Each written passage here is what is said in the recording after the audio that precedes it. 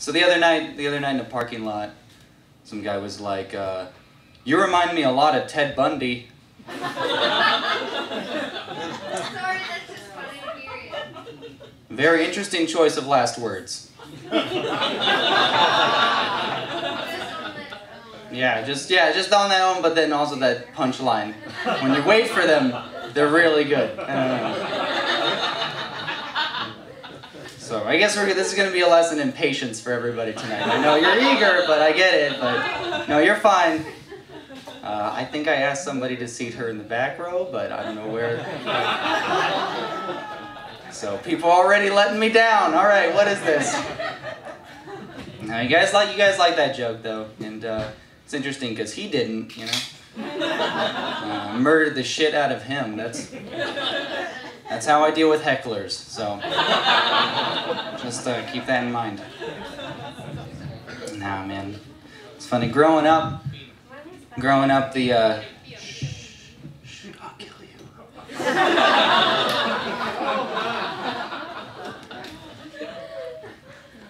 Growing up, the neighbor kid, you know, used to copy everything I did. You know, same clothes, same hair, same bike, whatever. I finally got so fed up, I just faked my own death. And his parents never forgave me. For not doing it sooner. Like, right. I don't know. Also, as a kid, I remember as a kid, my greatest hope was to one day be taller than my dad. Now, I'm exactly 6 foot and he's still in a wheelchair. He's like, "Why'd you have to grow up so fast?" And I'm like, "Why'd you have to go to Iraq?"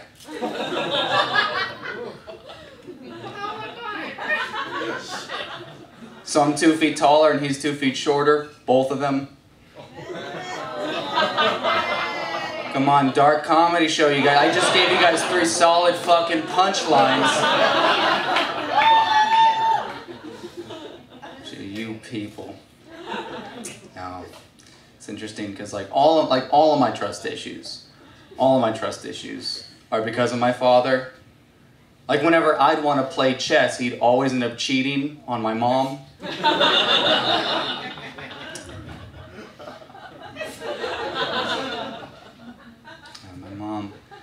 My mom called and she was like, "Alex, how come you never visit?" And I'm like, "Mom, I'm busy. I've been busy. I'm actually busy right now. I'll come visit soon. I promise. I'll come visit during the holidays." And that's really funny if you know that everyone in my family is a Jehovah's Witness.